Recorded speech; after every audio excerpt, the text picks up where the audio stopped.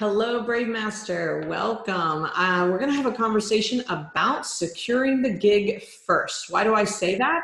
I'm going to explain, and more importantly, what's the power of it for your growth and your visibility. And for those of you new to me, I am Jena Rodriguez. I'm a business and Brave strategist and founder of Brave Masters. I'm committed to helping entrepreneurs worldwide speak up and scale their passion-focused businesses, as well as overcome their fears and unpack their natural gifts so they can live out your greatest potential and monetize those gifts as well. So I talk a lot about getting highly visible, and one of the best strategies to do that is speaking, right?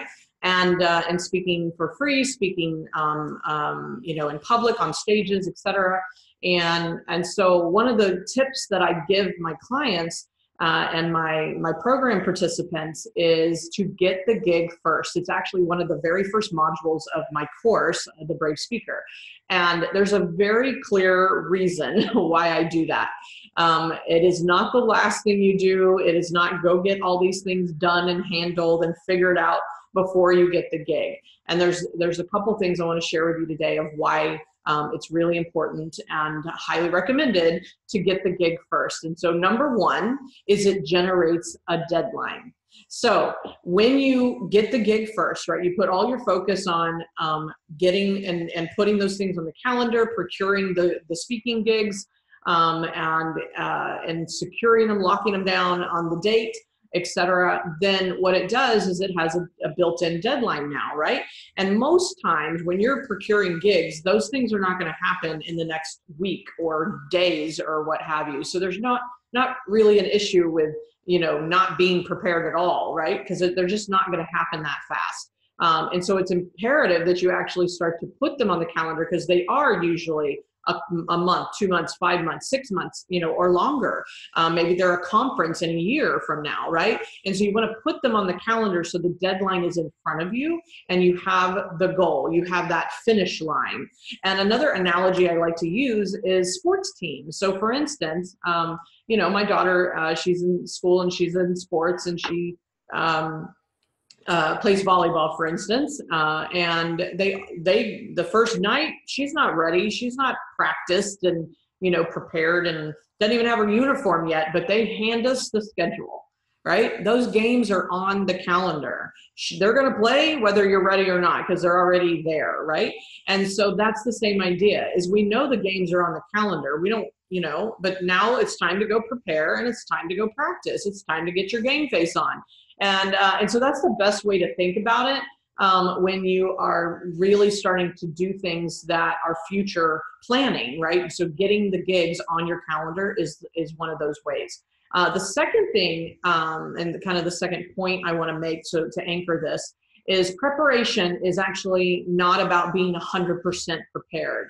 And it can actually create procrastination if you're trying to get prepared and ready and to even get the gig in the first place. I was actually working with a client just this week in my Brave Speaker Accelerator course, and we just stopped and went and found a venue, a speaking organization, an organization that has speakers and in her area, and we just went ahead and figured out who to contact, what to say, and what to ask, and wrote the email.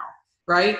Like, get it done, because the procrastination of like, I haven't sent the email, I haven't made the request, I haven't, asked for if they even have speakers, or need speakers, right? So the delay in doing that procrastination is a detriment to the movement of the things really starting to happen for you in visibility and in gaining clients, creating monetization, etc. And so preparation can lead to procrastination. So I caution you about trying to be 100% prepared and feel ready and all those things before you put the game on the calendar, right? Play the game, put the game on the calendar, set the date, right? Get the gig. And so that's my point number 2. And finally, point number 3 is yes energy. And what does that mean? So when I say have yes energy, and obviously, put that into practice, is say yes, then figure it out. Say yes and commit, then go do the work or do the preparation. Say yes to the volleyball season, right? My daughter says yes to the volleyball season every year. But she's not ready, right? They need to practice. They need to, learn the skills. They need to, get their game and the uniforms ordered. All those things that, have to happen to be prepared and to be fully ready for the game. And so when you say yes to yourself, it moves things in your favor. It aligns things up for you, right? And this goes back to something I talk about a lot about making decisions. The decision is actually easy. Saying yes to speaking is easy. It's just a decision. Say yes, right? I say yes to being a speaker.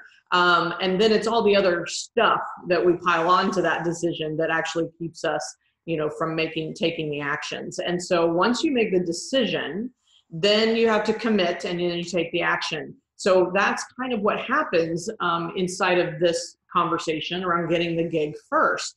So if you get the gig first, it's immediately a deadline. You know it's coming.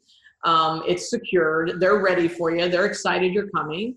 And then now the procrastination, unless you want to wait till the night before, highly don't recommend playing the game, without practice, right? All the way up to the game. And I'm using the game analogy, right, to illustrate that, is to say yes to what you're up to, right? Like what your vision is, and make those decisions. And then every single day we have to commit through the tiny decisions that align with that initial one. And so I hope this is helpful. If you want to dive more into the details, I've mentioned the program that I help clients with. Please, first and foremost, get some more information if you'd like to. And one way to do that is to check out my no-cost training about it. And you can go to bravemasters.com/free webinar. Or if you're really ready to have a conversation about how can I do this for myself? How can Jena, how can I help you accelerate this, get the gigs, know what the templates are, know what to ask, and then also figure out what do I talk about, how do I work out my content, how do I work out my stories, and then how do I monetize all of that. Then I would highly suggest that you and I get on a call together and see if it's a good fit for you. And the way to do that is go to apply.bravespeakeraccelerator.com. And so join me on one of those links, and I'll see you on the other side. And until then, let's go get our brave on. Thanks, everyone.